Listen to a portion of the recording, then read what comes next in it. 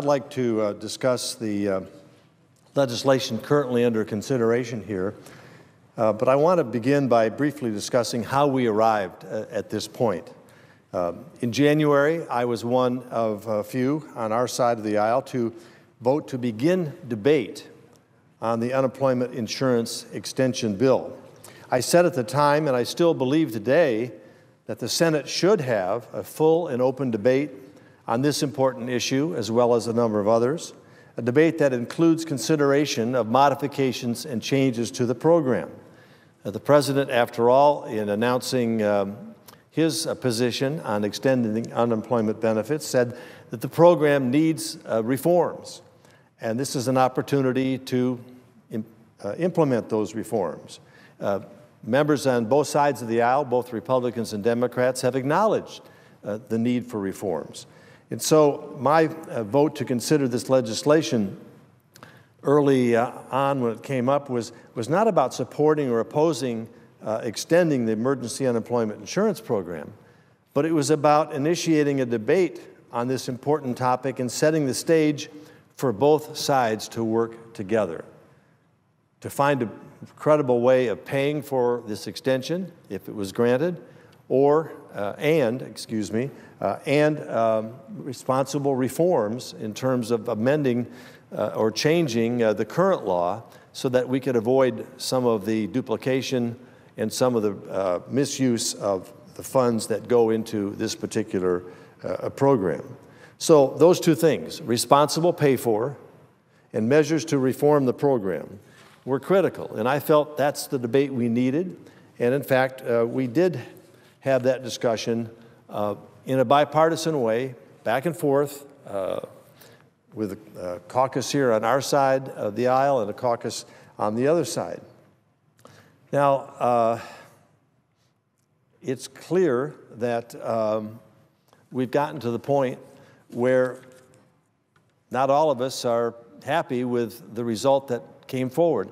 I see my colleague from Nevada, Senator Heller, on the floor. No one could have been a better leader in terms of pulling the group together, working to find a sensible solution to this, and I commend him for the efforts that he has made.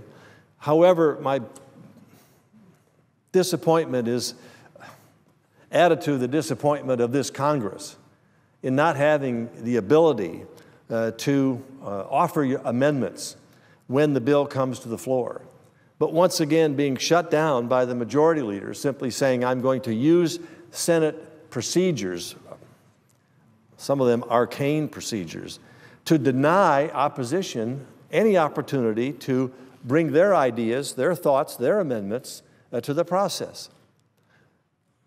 Throughout the discussion that we've had with our colleagues across the aisle in trying to form a consensus in bringing the bill forward, some of us were disappointed that those items that we offered, that we thought were reasonable, were not included in the final version. Not everything, you don't always get everything that you want, but nevertheless, at least around here, you used to be able to go down to the floor and say, I want to give my colleagues a shot at hearing what my amendment tries to accomplish and putting it to a vote. And if you win, you win, you lose, and in the end, you look at the total package as amended, or at least as attempted to be amended, and make a decision. Do I want to support this or not support this? And that's the position that we were in. And I had two what I thought were reasonable requests. One was prohibiting the simultaneous collection of Social Security disability insurance and receiving unemployment insurance.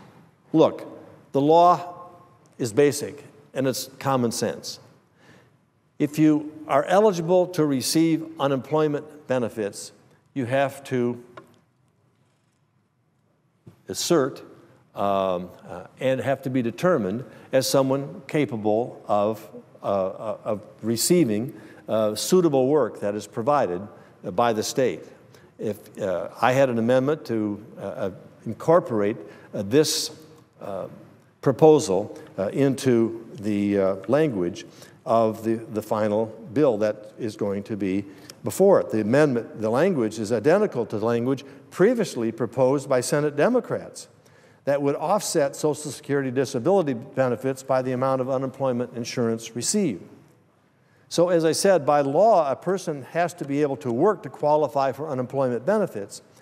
Yet as we've found, some people claiming those benefits also are claiming Social Security disability benefits.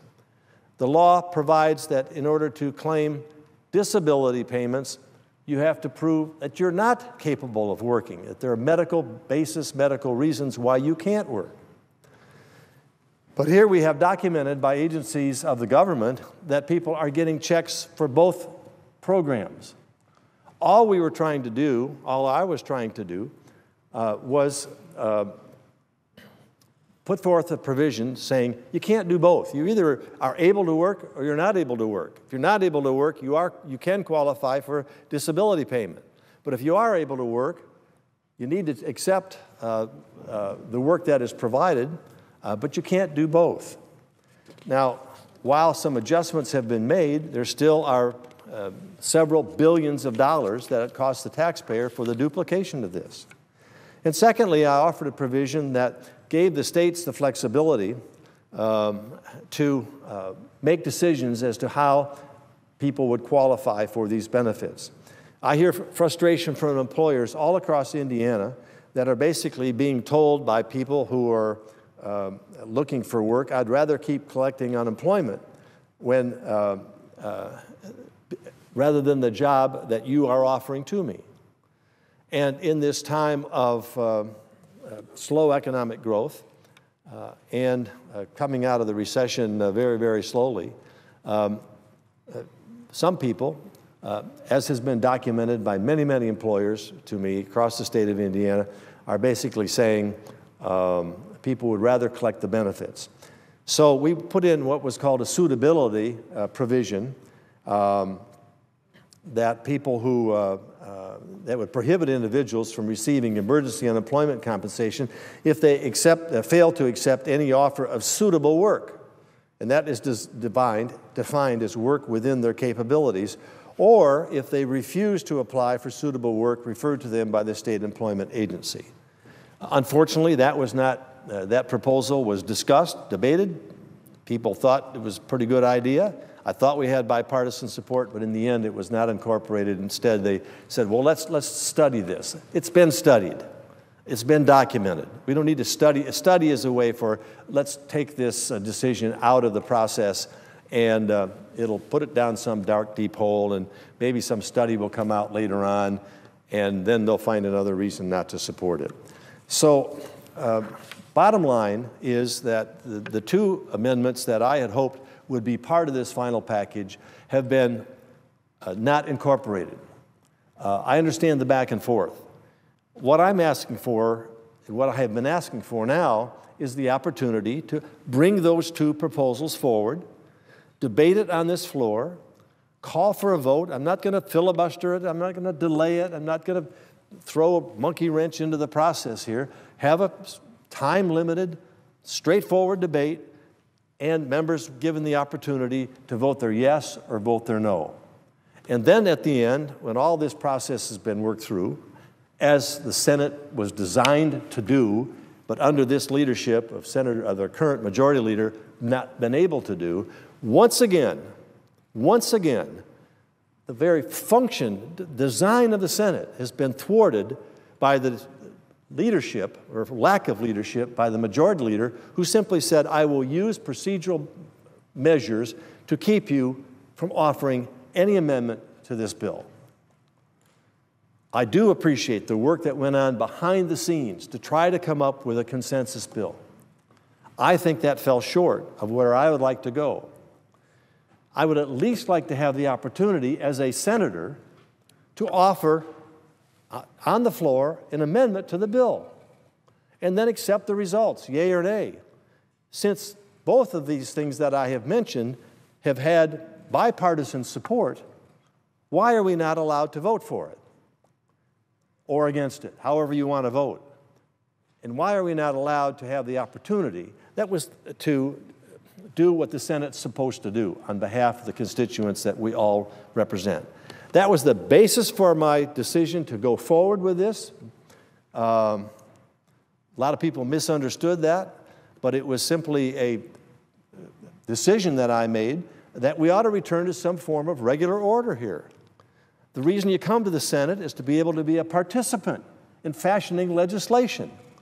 And our majority leader, Senator Reid, has disallowed that opportunity, meaning essentially robbing the soul of the Senate, the purpose of the Senate, the purpose of senators, turning us into robots, rubber stamping whatever the majority leader wants us to pass or not pass, telling us that the 200 and some years of tradition of debate and vote in the Senate, the ability to offer an amendment if you have a disagreement or you think you want to improve the bill, that has been denied us. So once again, here we are back in this same situation because we have one individual here who's made a decision that the minority doesn't count, that senators, even some in the majority, don't count. They don't get to offer amendments either. And we're going to do it his way and not our way, not the way it's been done for more than 200 years. So with that in mind, not even having the ability to bring forward something that I think has bipartisan support, is responsible, will address the reforms that the President called for, has been once again denied.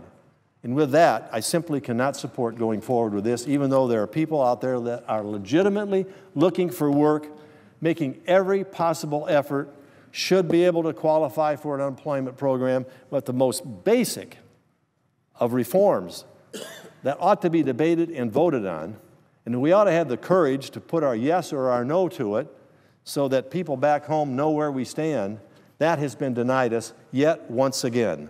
This is a dysfunctional body led by a dysfunctional leader, and it's not operating as the Constitution has put forth and as the tradition of the Senate has required. It's a shame. It's a shame on us that we are not even allowing debate and the opportunity to offer reforms even when they have bipartisan support. Mr. President, with that, I yield the floor.